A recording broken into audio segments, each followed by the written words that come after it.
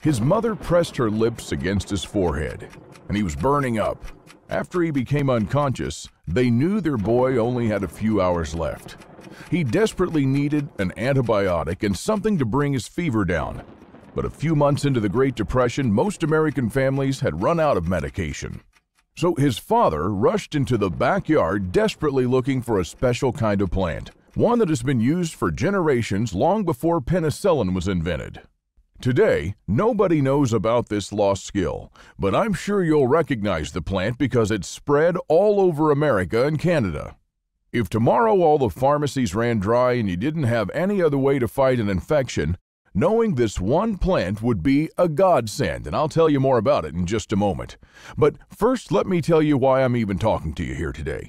That little boy was my father. If my grandfather hadn't known about this special plant, the infection would have surely claimed his son's life that very night. He made a tea from the plant. Then he cut the inner bark of a willow tree and made an infusion out of it. If you ever get a high fever, inflammation, or any kind of pain, just try it. It acts like a very powerful aspirin with enhanced pain-killing effects. In fact, the most important ingredient in aspirin is called salicylic acid, and it comes from the Latin word for willow tree, or salix. Now, you wouldn't think it, but our forefathers knew that you can also use it to preserve your canned goods from toxic bacteria.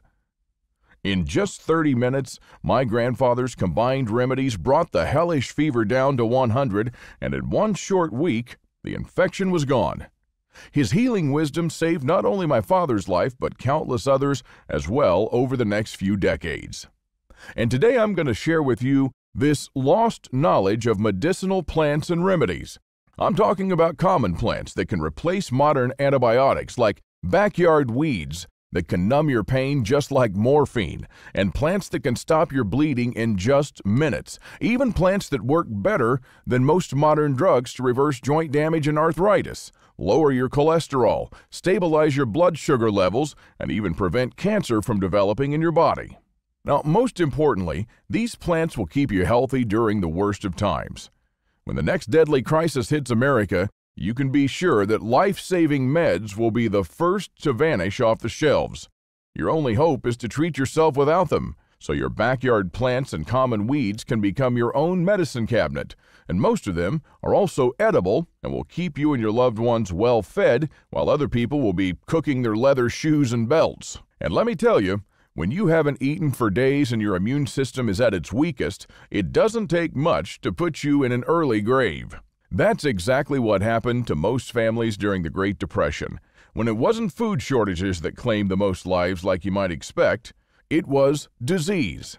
People would wither and die from common colds and infections in their own homes, and many were discovered like that by their neighbors with food supplies intact. What you're about to hear is a true American story stretching over 100 years and 3 generations of my family. It's something I've given a lot of thought to about sharing or not, as what I'm about to reveal is deeply personal. And I'm only doing it because this information will end up saving many American lives, and it could save yours as well. As a young boy, my grandfather came to America alone at the turn of the century with nothing but the clothes on his back. But when he left this world, more than 5,000 people from all over the world came to his funeral. Our small town of Springfield didn't have enough hotels to accommodate them, so everybody offered a place to stay. And while I didn't know most of them, they all knew my grandfather. And believe it or not, you know my grandfather too. You know him because you know his generation, the greatest generation. If you knew one of them, you knew all of them. It was a generation shaped by hardships and turmoil that others after them would never face again. It was a generation that had to mature fast in order to survive the Great Depression and then fight in World War II. They were willing to serve and sacrifice for the greater good. Growing up on his ranch, he would sit me down on his lap and tell me about the hard times he faced when he was my age. My grandfather became an orphan when he was just 7 years old. He was saved by a Native American woman. Ayanna found him thin as a rake, eating pokeweed fruits in the woods, which are poisonous if you don't know how to cook them. My grandfather stayed in a coma for a few weeks while the medicine man was treating him. Some healing plants and a healthy dose of activated charcoal brought him back from the brink of death. Ayanna soon took a liking to him, and because he had no relatives left alive, she decided to raise him as her own. And my grandfather recalled this time of growing up so close to nature and enjoying the happiness of a simple life as one of the best times in his life. He would go out with Ayanna everywhere, and most of the time they'd forage for edible and medicinal plants in the woods. One of Ayanna's duties was to find these plants and bring them to the medicine man. My grandfather could soon name and recognize more than 100 plants, then 200. And before his 18th birthday, he knew around 500 edible and medicinal plants. He knew where to find them, when to harvest them, and how to turn them into powerful remedies just like his adoptive mother. By the beginning of World War II, his remedies were so famous that desperate people from other states came to seek him out. Now, my grandfather was a pacifist, but he was also a patriot. He enlisted in the Army not to kill, but to save as many lives as possible. If you'd been on the muddy battlefield of Petier, you'd have seen 600 brave American soldiers carrying their backpacks and one who was carrying two. That was my grandfather, who brought his remedies with him. They converted a deserted French church into a makeshift hospital, and by nightfall, it was all full of hundreds of wounded young Americans. When the surgeons ran out of morphine, it was my grandfather who gave them relief. He had with him a powerful pain-killing extract made from this plant. Now, I'm sure you've seen it in your backyard, too. Just as my grandfather taught me, I'll show you today how to make it so you never have to worry about running out of painkillers. My grandfather would rush from soldier to soldier and bring a small vial of the extract to their lips.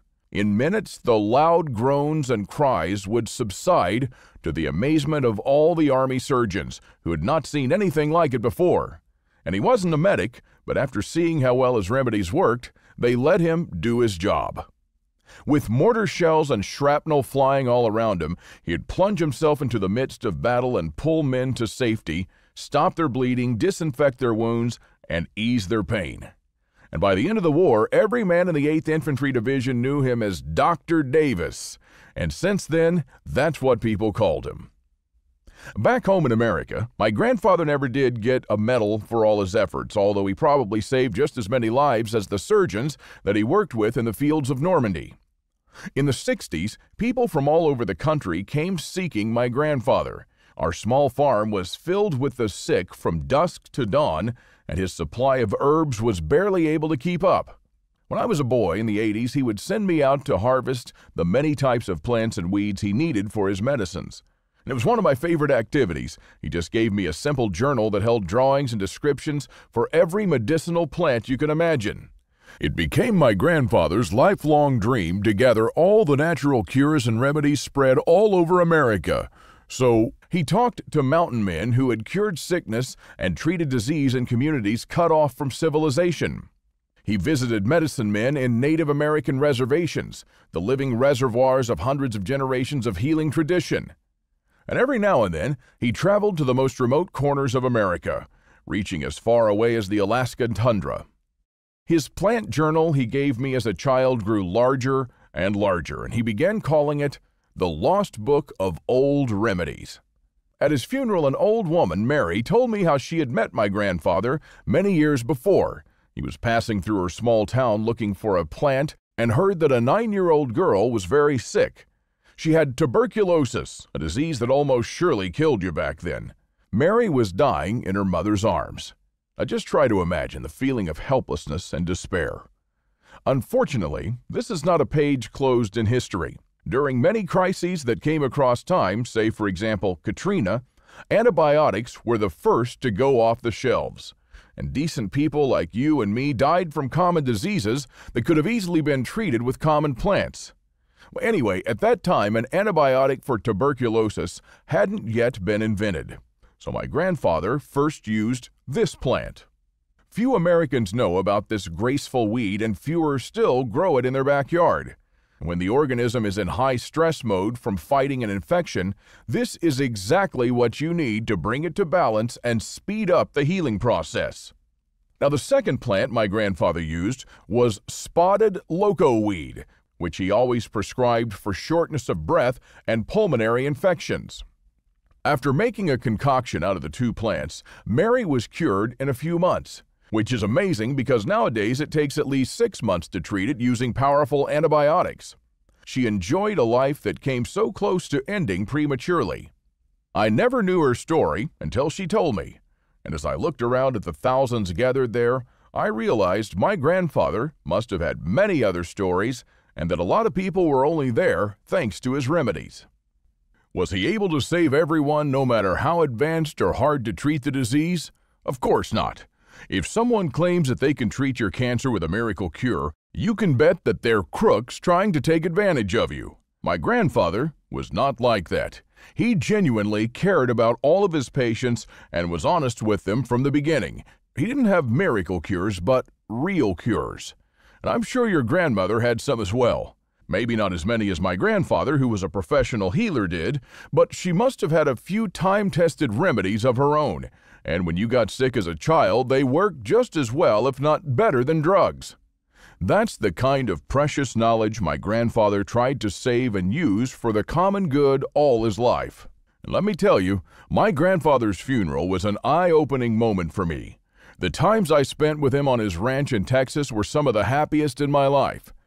And when my grandfather died, he left me 3 things that I treasure greatly: the best childhood I could ever dream of, the values that made me the man I am today, and a manuscript. But make no mistake, this isn't just any kind of manuscript. It's something that all men and women from coast to coast should know about. It was his plant journal, his book of old remedies, and it began when he was young. My grandfather started writing down all the plants that he was gathering with Hyena, and then took notes from the tinctures and concoctions used by the medicine man. He had it with him in the fields of northern France.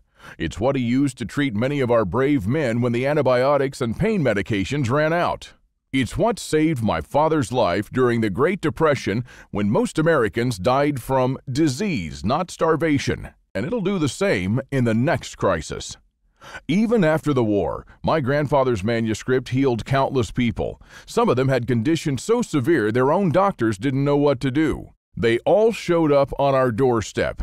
Desperate mothers with their children, hopeless seniors plagued by chronic pain, and even bedridden people brought by their relatives. I've seen them all. And my grandfather managed to treat most of them without using any toxic or addictive drugs. He used just what you might have right now in your backyard. Weeds you pass by every day without realizing their true power. This is why I say that this is probably the most precious thing my grandfather left me.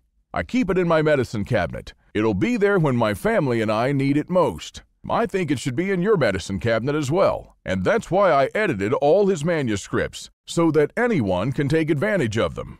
Instead of his drawings, I added real color pictures of the plants so that you can easily identify them. I also replaced his handwriting.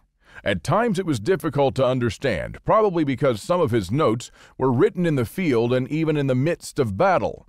But other than this, I left the information untouched. His manuscripts had stains of American blood from World War II, and I printed those too, exactly as I found them. After months of work and spending a great deal of time and money, I had it published. It's called exactly what my grandfather would have wanted: The Lost Book of Remedies. And here's just a glimpse of what you'll find in it. In the first part of my grandfather's The Lost Book of Remedies, you'll find pictures with all the healing plants in North America.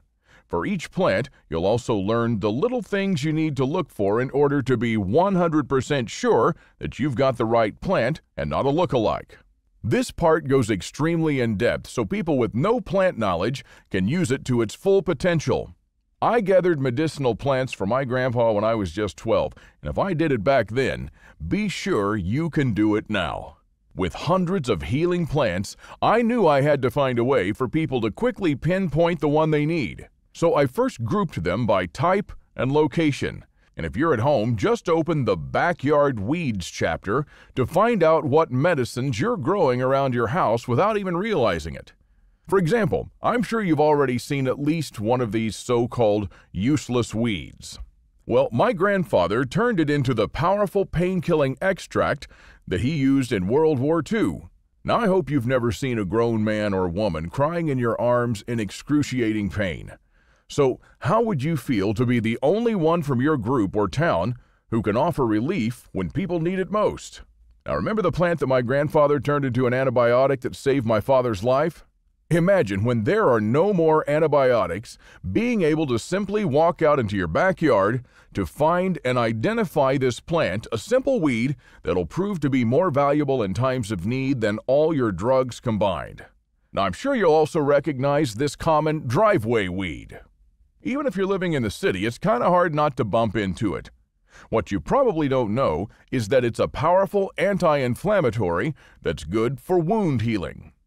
I'll show you how to make a poultice and how to use it to dress your wounds. Or if you or one of your friends is suffering from an autoimmune disease, you can take this as a remedy immediately.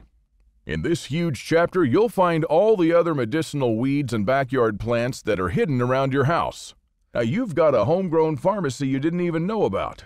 And most of these plants are edible, especially the 3 that you've seen, and can provide you with precious nutrients in a crisis. This goes for all the plants you'll find in the Lost Book of Remedies. Not only will you learn what part of the plants are edible, but I'll show you how to cook them the right way. And in the second part, you'll discover how to identify the wild edibles and remedies that grow in forests. If you ever have to go out foraging, will you know which one of these plants is edible, which one is a remedy for high blood pressure and tension, and which one is poisonous? The Native Americans knew all too well, and so did my grandfather. But very few people nowadays know, so don't feel bad if you don't. These kinds of skills will set you apart from your group, and will probably turn you into their guide or even savior. Imagine just for a second how it'll feel to be able to be the only doctor for 50 miles, and all thanks to a simple book you had the foresight to get today. I'm sure you've seen this plant too. It grows in most forest glades, and you'll discover how to use it to effectively treat not only common colds, but lung infections as well. Also, breathing in the steam from leaves that have been boiled in water will calm any asthma attack. This is why 100 years ago, people with asthma didn't die from it. Now, if you ever walk through the edges of the woodland and get some sticky burrs attached to your clothing, you can bet that you've just passed by this plant. The best way to deal with this annoying weed? Eat it. Native Americans used it as a sweetener 200 years ago, and it tastes better than all the greens I know. What people don't know is that this plant is a strong diuretic. You can take it for poor blood circulation. If you've ever felt a tingling and numbness sensation in a limb in certain positions, you probably have bad circulation, and you should consider this blood vessel cleanser. I've seen my grandfather's patients go from dizzy and tired most of the time to having an excess of energy in less than 3 weeks. And in the third part, you'll discover how to identify the wild edibles and remedies that grow most often in the prairie. But most of them are spread all over America, like boneset, which can be easily turned into one of the most powerful antipyretics. This means that it drastically reduces fever. In fact, the name boneset was derived from the plant's use in the treatment of breakbone fever. Here's another widespread weed. The folk name of this plant is the cowboy's toilet paper. If you've ever touched its soft leaves, you understand why. If you ever get an infected wound or cut, just apply the Frontier Poultice, and I personally haven't seen a modern bandage that heals wounds faster and better than this. I'll also show you the strange reason why putting a leaf of this plant in your shoes in the morning is as good as a cold shower and coffee. A similar weed called woolly lamb's ear can be added to the Frontier Poultice to stop bleeding in a matter of seconds. This plant is high in vitamin K, the vitamin that coagulates the blood. It's the powdered vitamin that was given to soldiers in World War II to pour over the wound in case they were shot. My grandfather used it when the bandages ran out and his brothers in arms were bleeding to death. Now, I hope you never find yourself looking down at a wound that just won't stop bleeding, but if you do, be sure the Frontier Poultice is your best shot, other than being in the ICU. And if you or a loved one has diabetes or problems with coagulation or wound healing, make sure that you have this healing cataplasm around your house without delay. No matter where you live in America, there's a source of water nearby, and when there's water, there are cattails. If you find cattails, you'll have everything you need for survival: water, food, shelter, and fuel. Now, you probably already know cattails are edible, but I doubt you know how tasty they are. I'll show you how I cook them in the field and at home, and how to turn them into flour. But probably the most important and least known thing about the cattails is the jelly-like substance that grows between its leaves. My grandfather prescribed it for most severe skin infections, and let me tell you, it's nothing short of a miracle. I've seen abscesses the size of a small plate healed in just days. And this gel is also one of the best cures for nail and foot fungus. Now, on a different note, this gel is the only part of the cattail that is widely considered to be inedible. It's not poisonous, so why? Well, because it has a powerful numbing effect on moist tissues and has been used as a Novocaine substitute. Yes, it's an anesthetic that you can use in many situations. When the pioneers were hit with a ravaging toothache, they'd just go get their jar of cattail ooze and rub it around their gums, and the pain would subside in minutes. Another part of the Lost Book of Remedies comprises all the medicinal and edible trees in North America.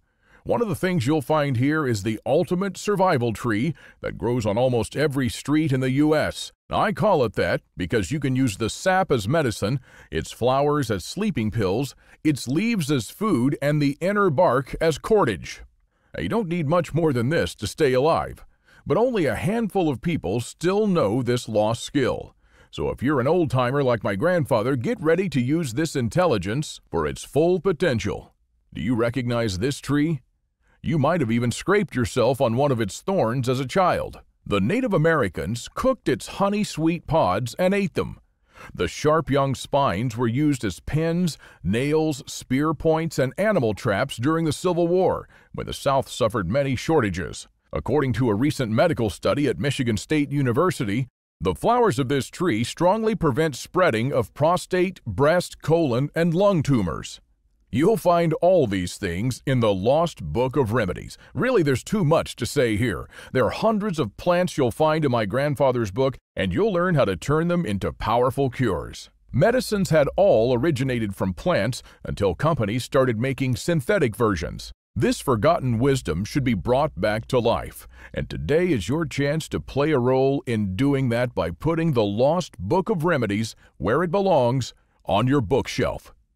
And finally, in the last chapter of the Lost Book of Remedies, you'll find the once common treatments our grandparents used whenever they were ill.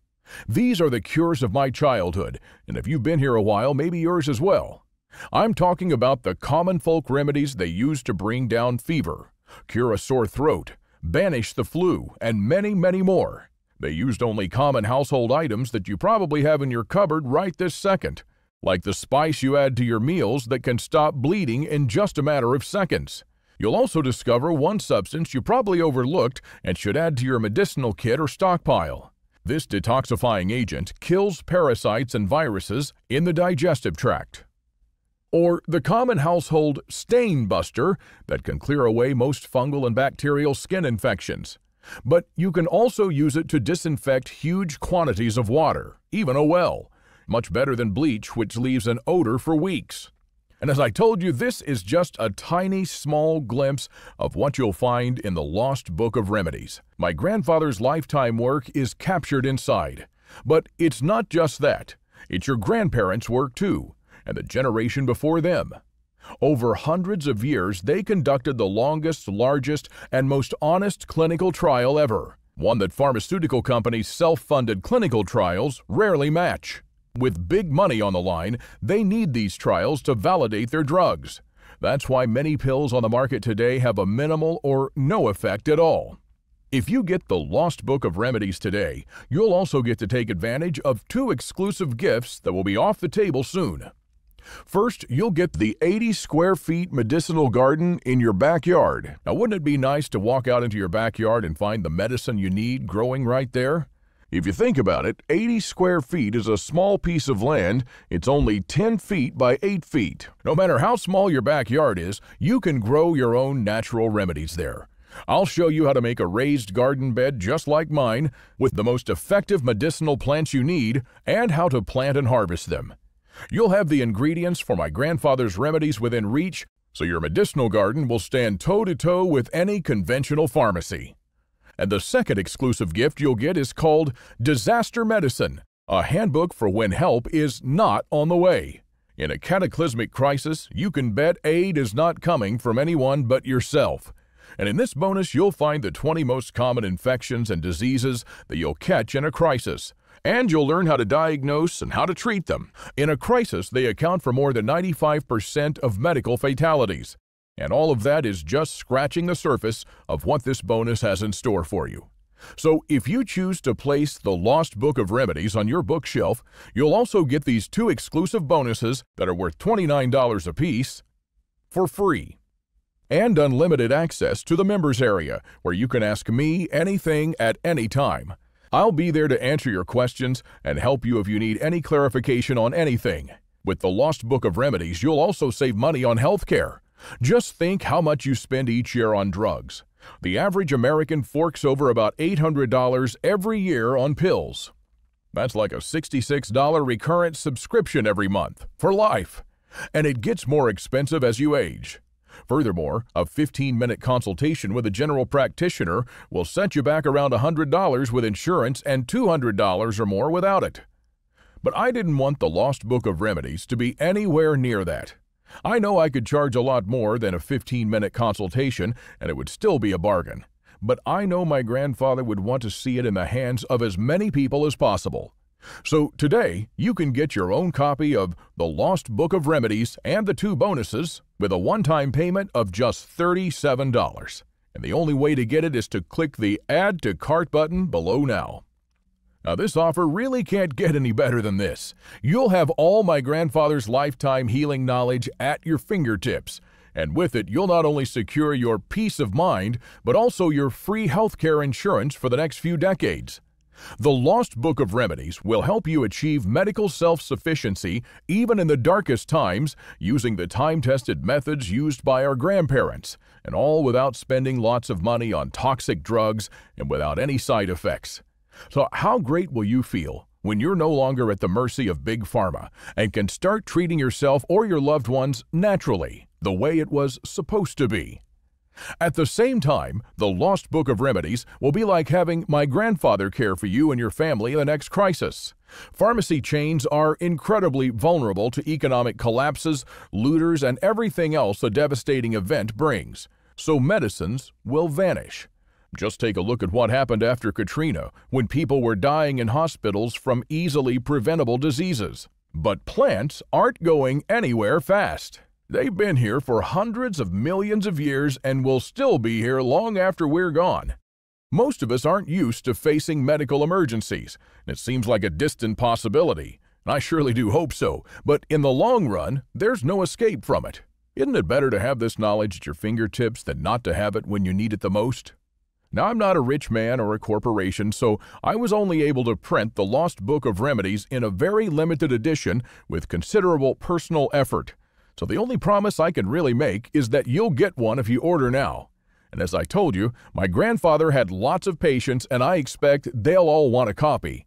I really don't know if at this point there are any more copies available, but if you're still able to see the order button below this video, then it means that I still have at least 1 copy left. So just scroll down and if you still see the button, click on it before they're all gone. Now, I wouldn't want you to kick yourself for not having the Lost Book of Remedies when you'll need it the most, and I surely don't want the price to be an issue, so my promise to you is this. You have a full 60 days to try out my grandfather's The Lost Book of Remedies. Go through it at your own pace and discover all of the miraculous plants and remedies found within its pages. If at any time during those 60 days you're not completely satisfied with the results, send me an email and I'll give you back every cent. It's as simple as that. And also, if you use the Lost Book of Remedies to replace current drugs and you don't end up saving at least $37, I'll send you a full refund, no questions asked. That's my personal guarantee to you. Life's all about choices, and until today you didn't have one. You were in the same boat with millions of other Americans that are relying on expensive and toxic drugs. Now you'll have an alternative for everything in your medicine cabinet right now and a second chance at life when the medical system collapses. With my grandfather's cures, you'll never owe your life and well-being to a pill bottle ever again. Nature has an answer for everything: heart disease, diabetes, Alzheimer's, chronic pain, arthritis, even cancer. I'm talking about achieving medical self-sufficiency and stepping out of the lifelong drug rat race that Big Pharma has us all running to line their pockets. It wasn't possible ever before until my grandfather's The Lost Book of Remedies. And it may never be possible again if you decide to miss out on this unique opportunity. So it's all up to you.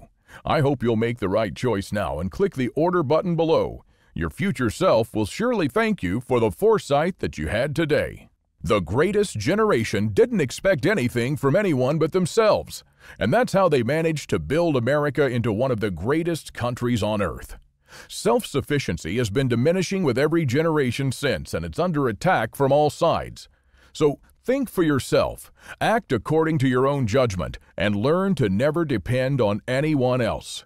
You'll never go wrong that way, and if you want proof, just look at how your grandparents and parents were.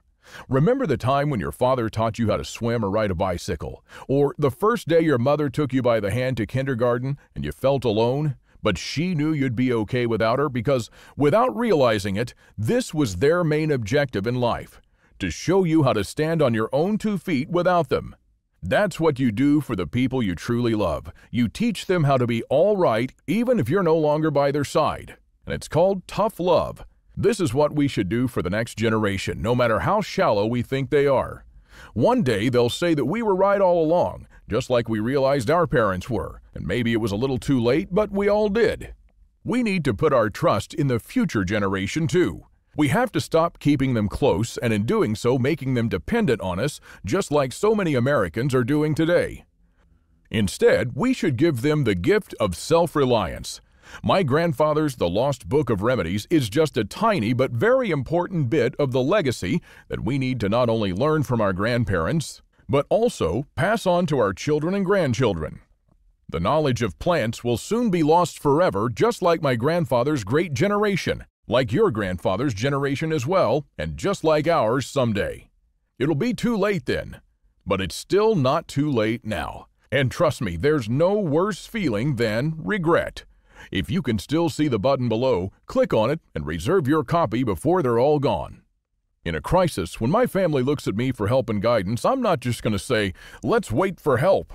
No matter how ugly things get, I'll still provide security, shelter, food, water, and above all, medicine for my loved ones. Because if you don't have your health, the rest is useless.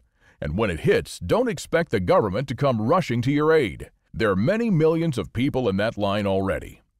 A great president once said, "The 9 most terrifying words in the English language are, 'I'm from the government, and I'm here to help.'" Our forefathers didn't rely on Uncle Sam's charity and prospered anyway. In fact, they did better than most of us today. They were self-sufficient and had everything they needed to survive, from foods in their pantry and cellar to natural remedies in their cabinets. Now, you may be thinking that there were some phony folk remedies as well that didn't work, and sure, there have been a few snake oil salesmen back in the day. That's why my grandfather researched and tested extensively every single one of the cures he discovered. Only the very best made their way into the Lost Book of Remedies. And just like my grandfather before me, I've done everything in my power to save our forefathers' cures in the Lost Book of Remedies. I'll meet you in just a second on our secure checkout page so you can rest assured that your data will be safe. I've made everything there as simple and clear as possible. All you need to do is fill in your details. And once you do that and click the yellow order button, I'll personally make sure you receive your very own copy of The Lost Book of Remedies in a few days. You'll never need anything else to stay healthy and cure whatever ails you right now or in the future. So just keep it close on your bookshelf and consult it regularly. Thank you for watching. God bless and good health.